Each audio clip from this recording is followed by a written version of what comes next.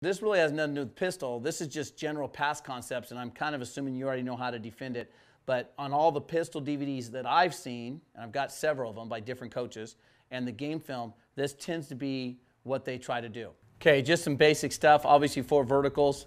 And like I said previously, the answer to this is go to 3D linemen, and either by substitution or by dropping a guy back. So if this guy could reroute and guard the flats, have him drop back, and now you got 2 safeties. It could even be a after they get out of their huddle, you shift to that, or by personnel, take a D lineman out, put another outside backer in, or leave your outside backer and bring in a nickel back. Okay, so you could go with the 4, but you know what? Like I said in my previous videos, the verticals don't worry us. They don't worry us because our rule is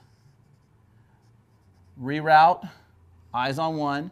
As long as one climbs, we climb, okay? And we keep running with that. Obviously, he splits.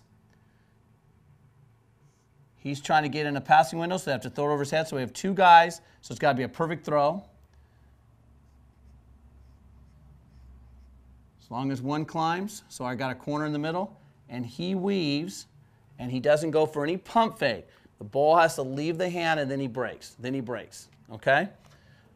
If you felt like it was a threat and the quarterback was really good and these slot guys were really good, then you'd have to have the 2 safeties in and defend this. I would like to do it without personnel because when they're in their running package with a tight end and the 2 running backs, I want to be in my 4-4.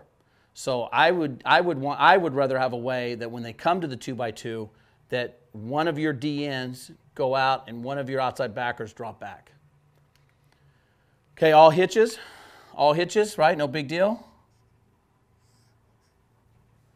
5-yard hitches.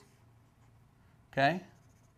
He's on the inside. He's rerouting. When he sees a hitch, he sprints to it. This guy shouldn't be belling, right? He's got everything underneath. So we should just all be rallying to that. All be rallying into that.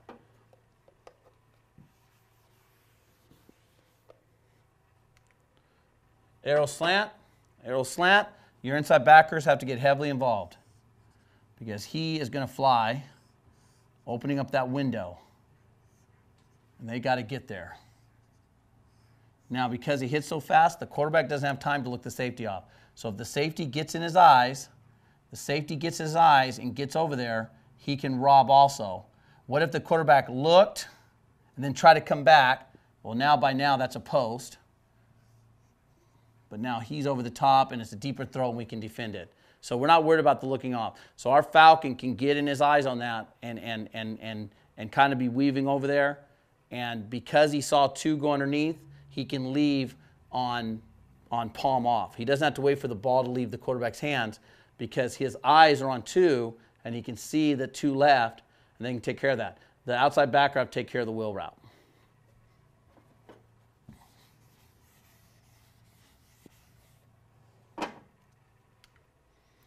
Hitching out.